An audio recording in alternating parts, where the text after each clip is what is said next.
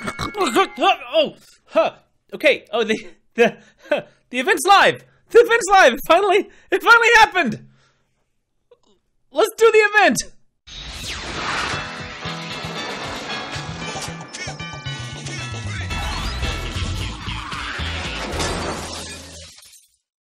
All right, so that took a while to get started for technical reasons, but it looks like boss battles are here. And that's gonna be a pretty interesting development. If you've played Avengers Academy or Family Guy, The Quest for Stuff, these mechanics are going to seem very familiar. But if you've only been playing Futurama, this is our first real, proper boss. Let's go into the Week 3 Omicron Invasion strategy. Let's check out these quests. Hey, Fry. Oh. My troops aren't getting the job done. I'll show the citizens of Earth what a real ruler looks like. Yes, they will surely cower in fear at your terrifying belly fat. Don't blame me. Blame the soda companies who exploit my instinctive urge for cheap, high-fructose corn syrup. I do blame the soda companies, and I told you to attack them, but somehow you just never found time for that. Now did you? All right, Lrrr has landed. Defeat Lrrr one time. Have Professor stand his ground, which is just a 2-hour action for you to do. Yada, yada, yada, yada. Let's get all the quests going. What are you doing on the surface, Dwayne? Is it mutant spring break or something? I heard there was an alien invasion, so I came up to take a look. Whatever happens on the surface, I'm sure the sewers will be fine. No, it won't. It's the domino effect. You stack a clean domino on top of a dirty domino and push the clean domino over, the dirty domino falls next. Trust me on this, I'm a high school political science teacher, dude. All right, Mutant Dwayne is our first character, Violet is the other one, and there's another costume. We'll get to that in just a minute. Destructor, you have quests. Finally, welcome to the party. I am Destructor! That's kind of what he sounds like. Destructor? What are you doing here? I'm here to destroy New York! Or try a new gelato place. Much depends on my mood. Okay, so that's just side quests. You can safely ignore those if you even have Destructor. That's just gonna be some nice busy work for when you move along. First things first, 24 hours is gonna be the cooldown on Lrrr. Ruler of the planet Omicron Persei-8. And he's going to have win streaks. As you progress along, he should give you progressively more items, but I guess we don't get to see what all those are specifically yet. Mecha Hermes is going to be nice. I'm actually a little impressed that the premium characters don't seem to be involved yet. So if you are free to play, you're not that far behind, at least in regards to who can jump in on the fun. The first thing you're going to want to do upon starting the map is to go into the leaderboards and place as many of these as you can. As usual, the buildings are going to be the most important, especially in giving you as many chances to get all of these drops as fast as you can. And both Dwayne and Violet here are going to only be able to be picked up by putting stuff down. Getting all of these items will cost 27,700 weed cumulatively. I'm still about 3,000 weed short. Let's just put down as many of them as we can. Sandcastle. This is just oh, it's a little tiny decoration. That's terrible. You can go right here. But at least it's cheap. And let's immediately get Dwayne. He is... actually does come with a little dumpster, I think. We're gonna put you over by this.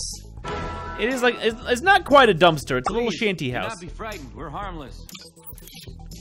And lots of stuff to collect. Most of which, a lot of which is going to come from Lrrr. Earl, Bender, and Leg Mutant can help collect Big Mutant Boy burgers. Discarded philosophy books can be gotten from the Professor, Scruffy, and the Beige Block, which is another building. We'll put that up in just a second. And then guitars comes from Bachelor Fry, and again, Tex 1138, another prize ladder thing. So let's place as many of those down as we can, just to help get those straight away. We're just gonna fill up this back row a little bit. We have the beige block building that also drops nice things that we need and is very boring. And that brings us to the sewer boiler, which has Violet. She's a delivery boy. I don't think I mentioned it, but Dwayne is an influencer. Kind of redundant. We're getting a lot of those. They are by far our most populated classes right now. And she has a lot of things to collect. Once again, sludge from defeating Lrrr. Wedding veils from defeating Omicronian hounds. Those are new. I haven't seen those. Where are those? Here's a hound. Hounds can only be fought by Dwayne, Violet herself, and let's talk about the new skin, Leela! Leela has a skin! That's bad news for a lot of players. If you remember Lee Lemon from the episode War is the H Word, it is Leela pretending to be a guy who Zap Brannigan then immediately fell in love with. And who can blame him? Lee Lemon, sir. Lemon, you're a man's man. You're a man's man. More importantly, your hand, while firm and masculine, is soft as a velvet child. But one, not only is it Leela, who a lot of people don't have, as she's the furthest progressed character you could possibly have at this point. She's yet another delivery boy, and she costs 220 pizza.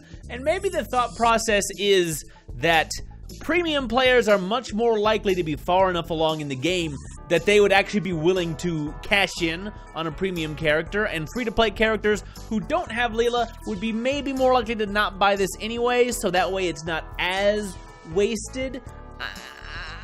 I don't know, but I am gonna buy her. 220 pizza, let's go. I'm a natural. A manly man guy reporting for duty. You get a quest, Lee? Yes, you do. Private Lee Lemon, reporting for duty. Leela, is that you? Why on earth are you dressed like that? I want to help fight the invasion, and this is the only one anyone will take me seriously. Not at all. Being a male soldier just makes it easier for some sergeant to throw your life away. You're like human candy corn. Okay. So, again, she gets side quests. You know how testosterone is. I like that she has different voice lines, pretending to be a man. That's a nice touch. Wind up her gun, man up, and so only 2 animated tasks. But that's alright. She's gonna be immensely useful in the coming Omicronian Wars. Okay, that's a start. Alright, let's go ahead and buy the Sphinx and put it with the rest of our landmarks in our poor, pathetic... Do I even have room for it? I don't. I don't actually have room for it. I'll put it right here. That's fine. It's getting a little crowded in here, guys. That will have a chance to drop cigarettes for Violet, so that's pretty good. Hattie McDougal is going to be required to drop some of these things. It's going to be an interesting balance trying to both unlock these characters and work on Lrrr. I actually think it's going to be better to focus on the characters first, although that does also involve fighting Lrrr. So that's difficult. That's hard. What else have we got? All right, defeating hounds, which I can immediately start on. Barbie dolls, which you need from the White House itself. That's gonna get some commentary. I can't build that yet. I'm just shy of it. And then you just have to have Mecha Hermes to unlock Violet. But generally, you're gonna work on Please, do not be frightened. Dwayne first, followed by Violet. And the whole way through, you're gonna send as many of these guys as possible to work on their stuff. So you're going to have 24 hours to defeat Lrrr with each one of these streaks. If you beat it quickly, you immediately move on to the next streak. I don't know for sure how much health he's going to have at each level, although he is going to get significantly harder. He has 60 health at level 1, but leveling them will make them easier, and I am going to go ahead and put a few levels into Lee Lemon right now. Oh, I don't have my delivery chips anymore. Did I have robot chips? I do have robot chips. I'm gonna put some more levels into Mecha Hermes, actually, first. We're gonna put him up to level 15. Just to get more of his talents and things. And I'm gonna put Lee Also up to 15. Just to really see where it puts us, because I've got the cash for it. Been saving up. You are hereby conquered. And at those levels, they both do 30 damage. Which means, one, they can really start one-shotting some stuff as you level them up. They've had their damage really significantly boosted since last week. Putting both of those in would one-shot it. But we don't know if when he resets, if he's going to reset entirely, like as in going back to streak 1, that might be a viable strategy depending on the levels of your fighters. Where sometimes in some games, fighting up a couple of streaks, letting it reset, and then fighting through those streaks again, sometimes is easier than fighting straight to the end and grinding. I don't know which one is going to be better yet, and we probably won't know for a few days just because of the way these fights tend to go down. Also, sometimes the streaks don't reset at all, and once you get to a higher level, it simply stays at that level indefinitely. Be sure to check out the wiki, the subreddit, or the Discord. We're going to have a lot more information about those things as things progress. But for now, throw the guys at them as best you can, because you are going to want to start collecting stuff and doing the rest of those quests. But those are the basics. For the most part, it's going to be pretty standard to how the last weeks have gone, and it seems pretty doable so far. We'll see how this stacks up as the week progresses. Right now, I have 8 delivery boys. I'll have 9 once Violet is unlocked. Cowboy Kiff technically doesn't count as a unique character, since they're both delivery boys and you can't use them at the same time. But that's still 8 unique delivery boys. There will be 7 unique influencers. Bender counts as 2 of them right now. And that's right on par with 7 captains. We really need more scientists. They're way behind. Robots are kind of falling behind a little as well. But scientists are just way underrepresented right now. I'm curious when we're going to get some more of those.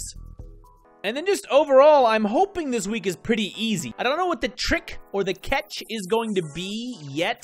It seems relatively straightforward. Maybe the drops will be bad again, but I'm hoping that since it took them more than 24 hours past when they wanted to put this update out, that it will actually be a little bit easier than it has been in the past to catch everything. It sounds like there were some real difficulties in getting everything together, outside of the fact that there was a pretty nasty bug that kind of messed up the end of the Devo challenge that we had last time.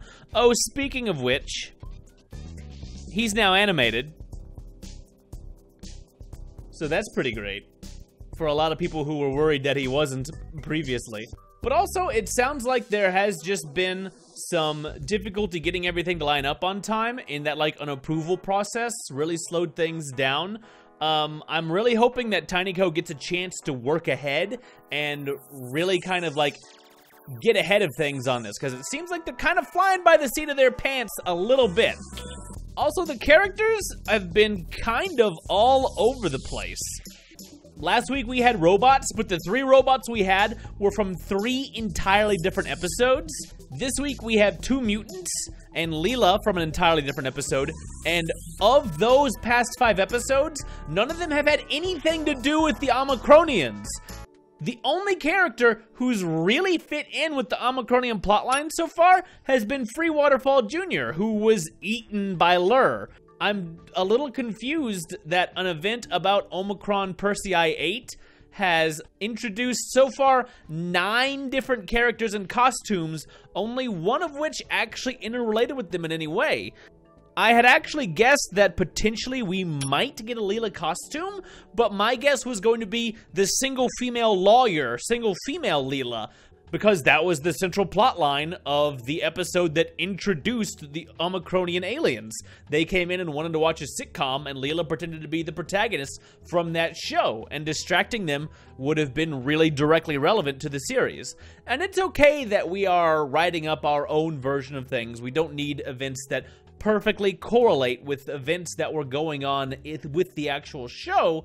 I mostly worry at the rate with which we are kind of picking the neat things from all of these individual episodes, having seen like 7 or 8 different episodes getting shuffled together into an event that they're not really related to, and I worry about that kind of hindering them as events go forward in the long form of this game. Maybe it'll be fine, since when those episodes are the centerpiece of an event, you can still bring these costumes back, give people a new chance to get them, and then introduce new things around. So maybe it's fine that as the game is starting out, we're just kind of scattershotting and getting as many different characters as we can to just kind of really let everybody feel like this is steeped in the grand total lore of the Futurama universe in general. And as it progresses, we can narrow our focus in to really sort of getting into the nooks and crannies of the individual episodes of Futurama. So maybe that's the right way for it to go.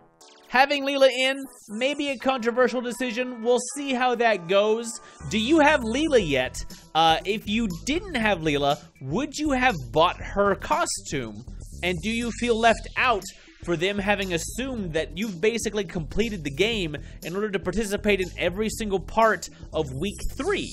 I know a lot of you are probably feeling a little left out in the cold by not even having the opportunity to use this costume right now, because her items were a heck of a grind to get. And if you've been trying to get them in the middle of this event, it's probably been a little hard going. But as it is, we've got less than 12 days left to finish out this entire event. Unless they make it really easy or add some extra time on there, it may be a little tricky. Let me know what you guys are thinking. Tell me how you're going. Are you all caught up? Are you still on Week 1 or Week 2 events? Get moving! The event is moving on without us, and we've even had an extra day of grind on the previous stuff to catch up. So maybe that was in your favor if you were running behind. That's going to be all for this one. Sound off in the comments. Bye for now.